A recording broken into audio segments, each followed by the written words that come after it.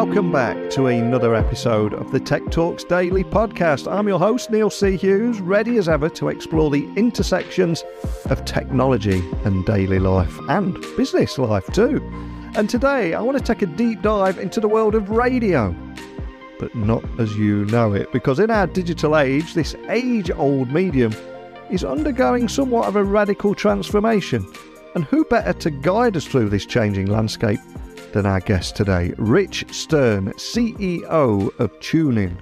Now, TuneIn, as you probably know, is a leading live streaming and on-demand audio service that is at the forefront of radio's digital revolution. And they're leveraging technology advancements while still honouring the timeless value of human connection in radio listening. So, with his extensive experience in entertainment and streaming platforms, I want to learn more about how Rich is steering TuneIn to navigate the challenges and seize the opportunities of this particular digital transformation. And also doing this with an emphasis on inclusivity, diversity in all the content and product development that they're working on. But more than anything, the shift in radio distribution from hyper-local to hyper-global to predicting the future of audio streaming, our conversation today promises to have a unique blend of nostalgia, present realities, and a glimpse into the future. So buckle up and hold on tight, because no matter where you're listening in the world, it's time for me to beam your ears stateside, where Rich Stern, CEO of TuneIn, is waiting to speak with us today. So a massive warm welcome to the show. Can you tell everyone listening a little about who you are and what you do? Well, thank you for having me, Neil. My name is Rich Stern. I'm the CEO of TuneIn. TuneIn's the world's largest platform for live audio. We've got about 100,000 radio stations from around the world, 5 million podcasts, and about 120,000 audiobooks.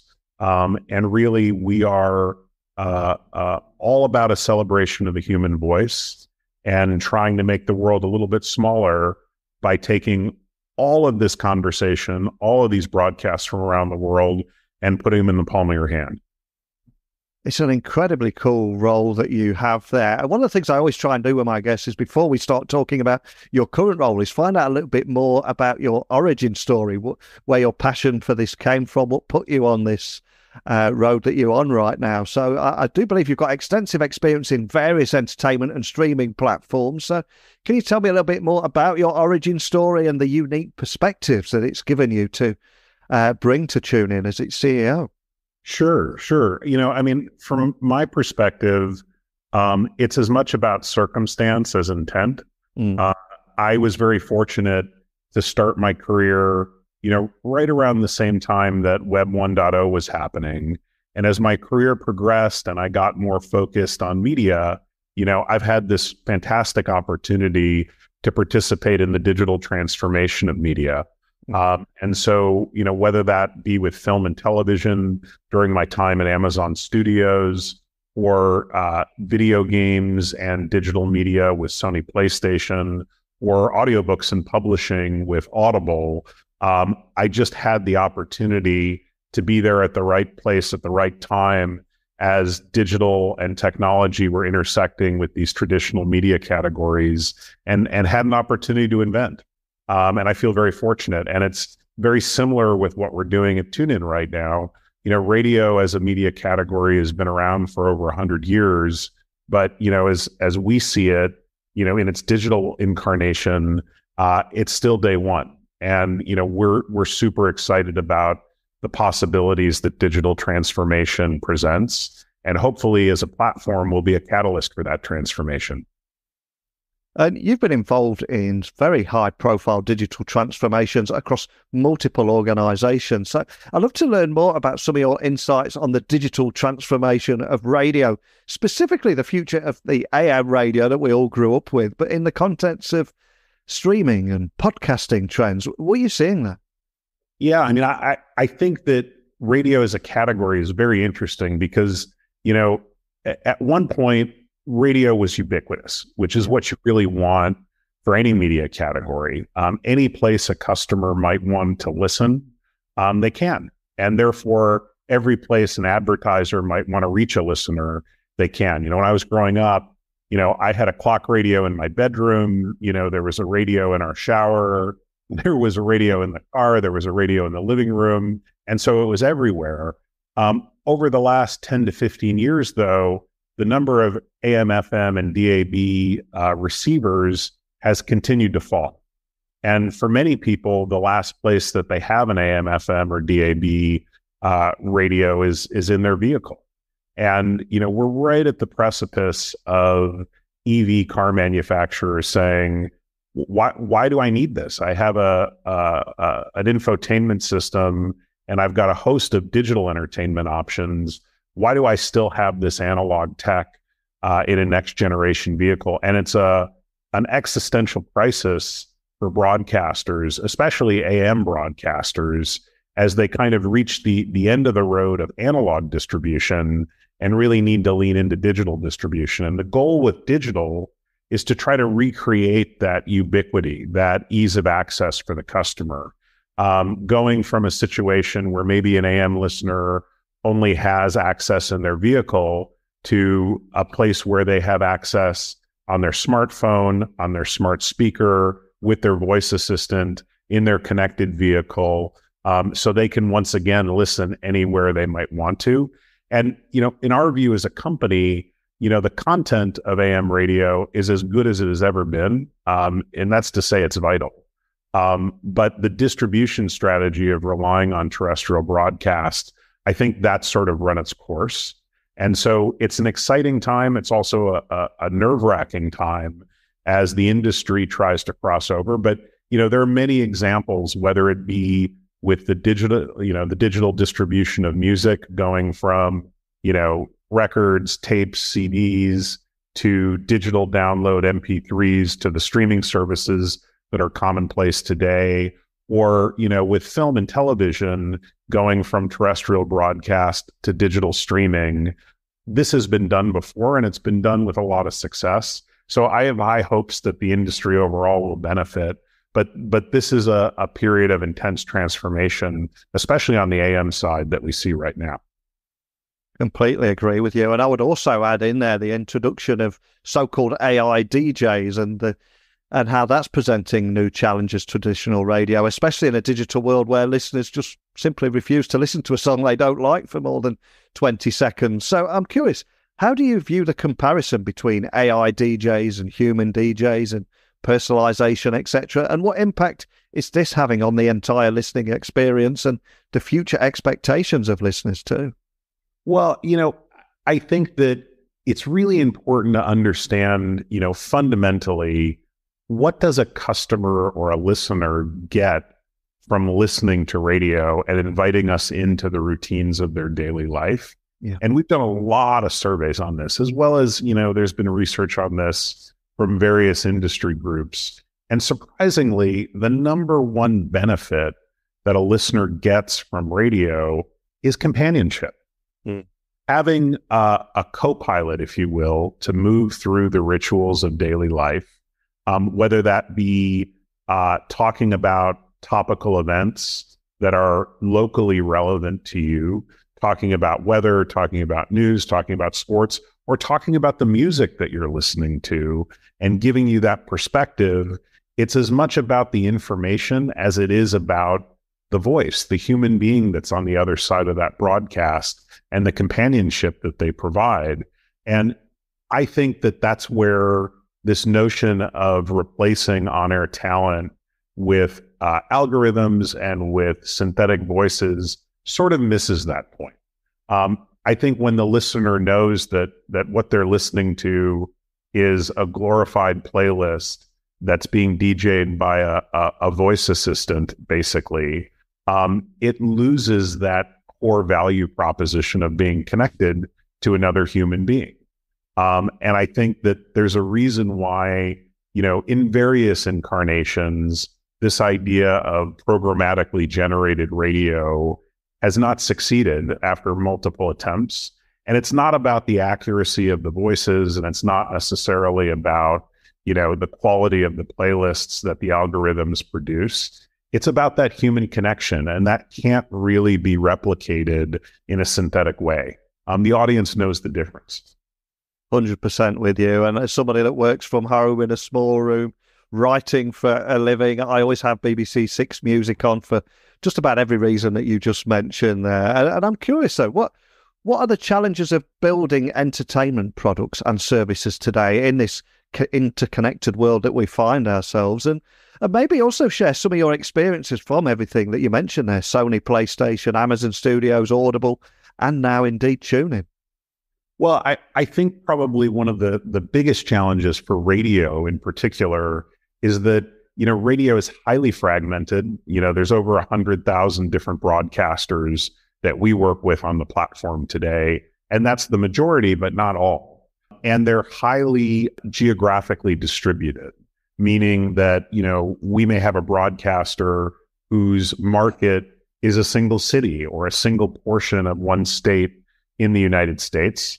And so in that fragmentation, trying to bring, a one-size-fits-all solution for digital distribution is challenging because everyone has a slightly different perspective on what they would like their digital strategy to be and what the outcomes and the goals of that strategy should be.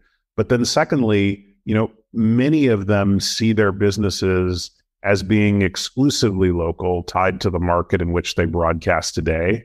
And in some cases, haven't even really thought through, well, what would happen if I'm no longer shackled to the radius of my broadcast tower, but, if I'm a jazz station in New Orleans, if I can have listeners all around the world?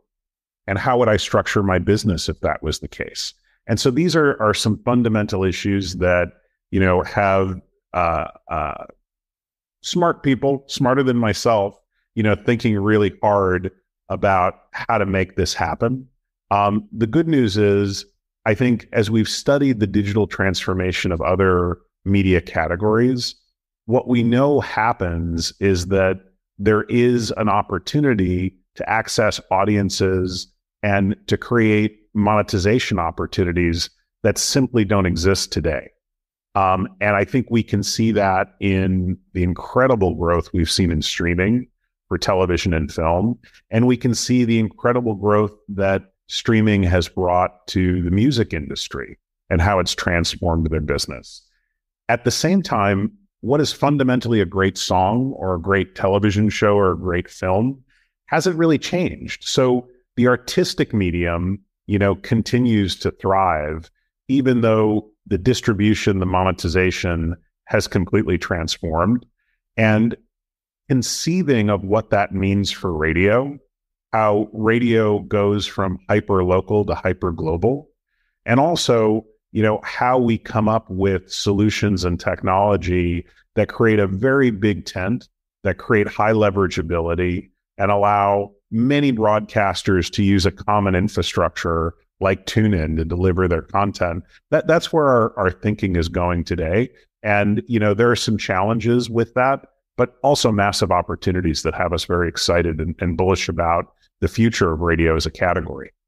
And before you came on the podcast today, I was doing a little research on you, and I learned that as a founder in Four Daughters Entertainment, you've also been a strong advocate for inclusion and diversity right across the media industry. So can you tell me a little bit more about how these values are also reflected in TuneIn's approach to content and any product development that you have there? Absolutely. I mean, it's a common, place statement inside the company that we want to build a company and we want to build a product that's as diverse and as inclusive and representative as the broadcast audience that we serve around the world. And, TuneIn's in over 120 countries around the world in multiple languages. We have varying political ideologies, varying musical tastes that are represented on the platform. As a company, we have no vested interest in amplifying one viewpoint or one cohort of listeners over another. We really want to be a platform that has everything for everyone. We don't put our finger on the scale, so to speak. We let the listeners vote with their ears and decide what content and what broadcasters they believe are who they choose to give their mind share to. And I think as a company, given the business that we're in, it's very, very important that we hold those values dear. What makes radio wonderful as a medium is you can see such diversity of viewpoints, such diversity in content creation, and we think that that's a great strength. And radio, because of the fragmentation that I spoke about before, it's not content that's created by one corporation or 5 major corporations. It is hundreds of thousands of small businesses around the world that create global radio as a category. So diversity, inclusion, making space for everyone, I think is a key tenet of our company, but also a core strength of what has made radio enduring over the last century, and hopefully will keep it vibrant in the century ahead. And with your role at TuneIn, I'm curiously, how do you find yourself naturally leveraging your previous experiences with Sony, PlayStation, Amazon Studios, and Audible, etc., to then enhance the user experience and expand TuneIn's user base? There seems to be a lot of synergies there. Yeah, I mean, I think that it is a very similar story in the sense that, the first thing that became clear to me in my career is that, you have to separate the artistic medium in any of these media categories from the distribution and monetization approach. Just meaning that, again, what makes for great television, or what makes for great film, or what makes a great song, or a great newspaper article, or a great radio station, that is the medium. That's the artistic side of this business. That's the content creation. And those things do not necessarily get reinvented in a digital transformation. They can benefit from the access to data and the understanding of audience that digital provides. But fundamentally, that artistic medium needs to continue thriving, and the creative economy that underpins it needs to be supported. On the distribution and monetization side, everything changes. Radio today, in many markets, is distributed through AM, FM, or DAB terrestrial transmission. It requires a tower or a multiplexer in the case of DAB. And in many cases, it is a one-way transmission that goes out with very, very little direct measurement of audience or engagement. All of that engagement data comes from sort of third-party measurements and for proxies. That changes dramatically in digital. In digital, we know who's listening, how long they're listening, where they're listening from, what they were listening to before they changed the channel. So there's an opportunity for an explosion of data that allows us to understand and serve the radio audience much better in digital than many of us could in terrestrial. The second thing, and perhaps even more important than the data, is the ubiquity. And if you look at the golden age of radio, what you can't help but noticing is that it was ubiquitous. Anywhere a listener wanted to consume content, they could. And today in terrestrial broadcast, that just isn't the case anymore. The number of places, that the average, well, just say American household has an AM, FM radio, it is greatly reduced. And in many cases, it's limited solely to the vehicle. And digital changes that.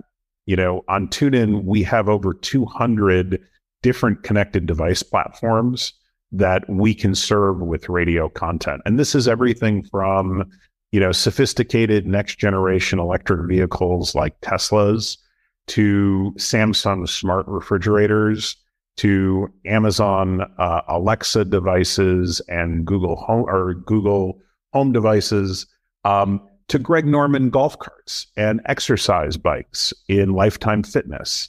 All of these devices can consume content digitally and allow listeners to access this content.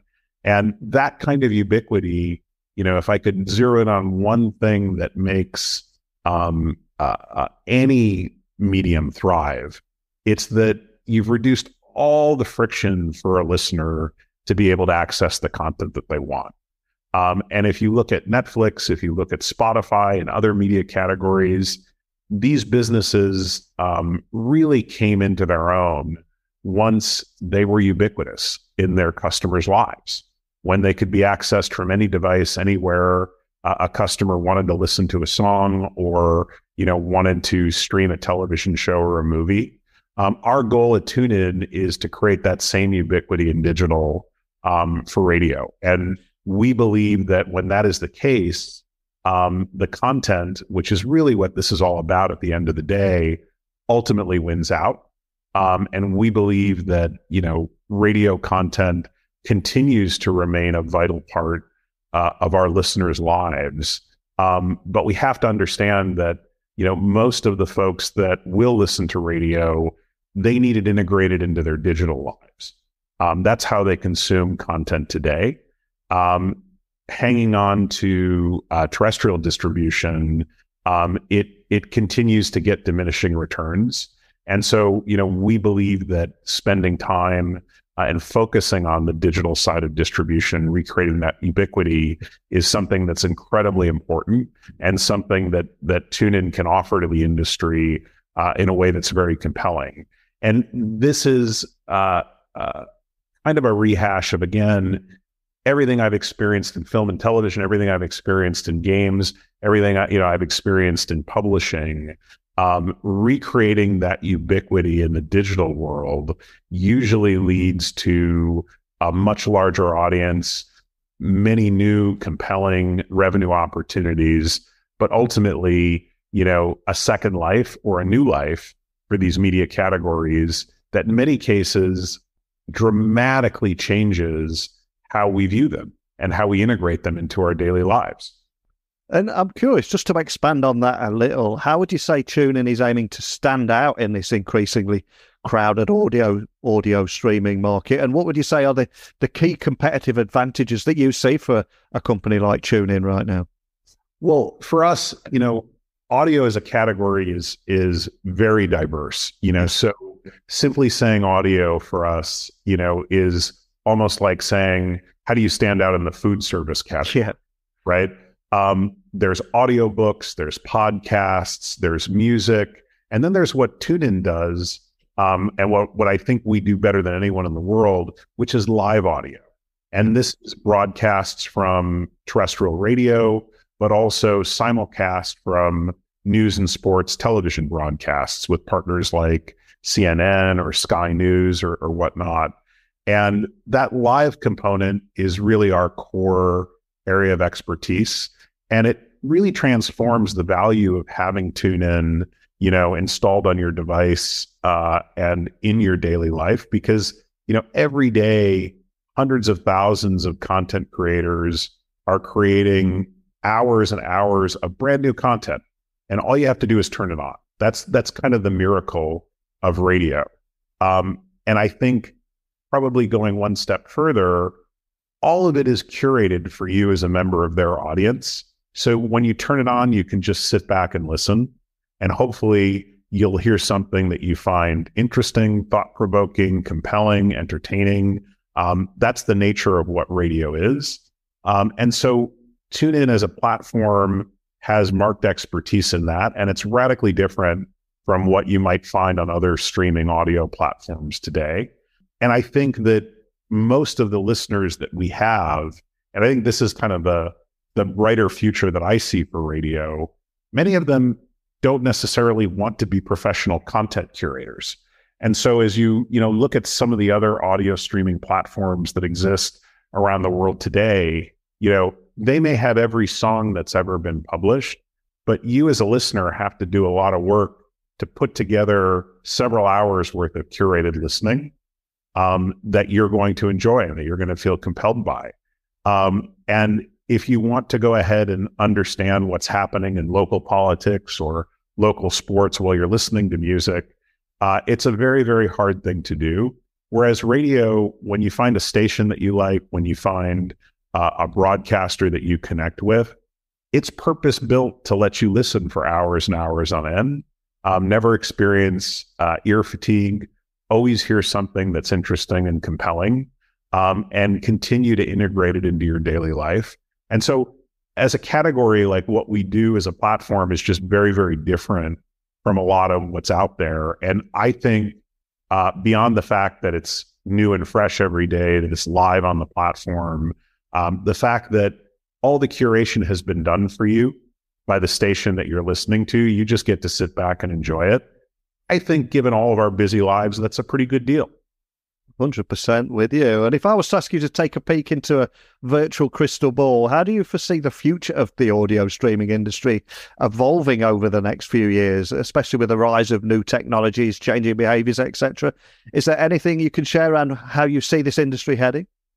Well, I think that, probably the two biggest things that I see on the horizon are, one, radio is a very profitable, very large, global contributor to the audio P&L of our lives. And what I mean by that is, globally, radio is about a $30-40 billion industry, all in. How that crosses over from mostly terrestrial today to mostly digital tomorrow, and how that crossover benefits that P&L and allows radio to grow, that is a real big opportunity. And that future has yet to be written. Radio has been stable for like the last 10 years. I mean, there are a lot of naysayers that said, oh my God, radio is going away. It's going to be replaced by streaming music or whatnot. Well, that didn't happen, but it also hasn't grown tremendously in that period of time. And I think we believe that digital transformation is key to unlocking new growth in the category. So that's one thing that we're looking at. And then I think the second, big kind of crystal ball, trend to look at is in emerging categories like streaming music and podcasting. Will there be a business case that emerges for those services that starts to generate, substantial, predictable profitability in businesses that traffic in that content? And I think that, for at least the last decade, folks have looked at streaming music and they've looked at podcasts and said, my God, look at the growth in subscribers, look at the growth in listening. This is going to be a monster business. And, what I think is happening today is people are saying, wow, there's massive scale, but where are the profits? If you're telling me that this is a good business to be in, where are the margins? And in the case of streaming music, it's been great for the record labels, but for the retailers and for the service providers, the Spotifys of the world and whatnot, it's still not immediately clear that there's a path to material profitability in that business, which may mean that there's yet another iteration that needs to happen to go ahead and build a business that over time can generate significant returns for an investor. And very similarly with podcasts, I think that there's been a lot of excitement. There's been a lot of interest in that. There's certainly been a lot of growth in listeners, but you see businesses like Spotify pulling back on their podcast investment. The $200 million Joe Rogan deals, the Prince Harry and Meghan Markle bespoke podcasts, because I think that those deals just haven't made money for them. Yeah. And so I think that while the technology and the content is good, I think the business case and the business model in podcasting is still under development. And I think as an industry, we're all going to be watching very keenly to see how that evolves. 100% with you. Incredible words to finish our podcast on today. But before I do, we started the podcast talking about your origin story, what put you on this path. But to finish the show today, I want to ask you to look back and reflect on your career, because none of us are able to achieve any degree of success without a little help along the way. So I'm curious, is there a particular person that you're grateful towards who helped you get where you are today? Maybe they saw something in you, invested a little time. Who would that person be? Maybe we can give them a little shout out today. Oh, well, I'll tell you, there's a lot. I think we have a 30-minute podcast on the gratitude front. But, I would say that professionally speaking, I'm not going to limit it to just one, but I'll say that there's two groups of people. Yeah. One, I have just tremendous colleagues. And one of the reasons why I'm in this role is because, in my past role as the chief product officer of TuneIn, I had of Audible. I had a really fantastic mentor named Sanjay Tiwari who constantly encouraged me to try to push my own boundaries and explore taking on larger leadership roles, and encouraged me to look for an opportunity to become a CEO. And that's one of the reasons why I ended up at TuneIn. And so I definitely like to thank Sanjay. He has been an incredible mentor to me. And I can draw a direct line from, where I was to where I am that has his fingerprints all over it. But I would say, more fundamentally than that, Neil, it's really my family. A lot of, building a career means that you have to have, a foundation outside of your professional life that's stable, that's nurturing, that allows you to put, mind share into these kinds of things. And I've got a fantastic family and they've supported me 100%. Love that. And for anyone listening wanting to keep up to speed with some of the developments at TuneIn, I think everyone knows about what you do, and they're probably attached to many digital assistants throughout the world as well. But for anyone just wanting to keep up to speed with the new developments, etc., is there any way you'd point everyone listening to? Just visit us at tunein.com or hit us up on our socials on Instagram or Twitter, and you'll see the latest and the greatest that we're working on. We're never shy about sharing. Fantastic. Well, I'll add the link to that, and so people can find you nicely. Loved hearing more about your story and the great work that you're doing at TuneIn and where you're taking the company in the future as well. Incredibly cool. I'd love to get you back on next year, see how the things are evolving at TuneIn, but more than anything, just thank you for sharing your story today. Thanks for having me, Neil, and I'd love to come back. So a huge thank you to Rich for joining us today, sharing his profound insights into the evolution and future of radio, and also his leadership at TuneIn, marrying tradition with innovation. For me, it truly paints an exciting picture of what lies ahead in this much-loved and cherished medium. And it's evident for me as well that while technology continues to reshape the audio landscape, the essence of radio, that human connection, companionship and shared experience, that is what endures. So I do hope our conversation has given you a fresh perspective on the enduring relevance of radio in a digital world. But I'd love to hear your thoughts on this. Did you grow up listening to the radio? Were you taping songs from radio chart rundowns? I'd love to hear all of them. Any memories around the world of radio? I'd love to hear from you. So please share them with me. Email me now, techblogwriter@outlook.com, Twitter, LinkedIn, Instagram @NeilCHughes. Your favourite radio memory, what excites you about the role of technology and transforming the world of radio, where it's heading. Love to hear your thoughts on any of those things, and in fact, anything at all. But that's it for today, so a big thank you for listening as always, and until next time, don't be a stranger.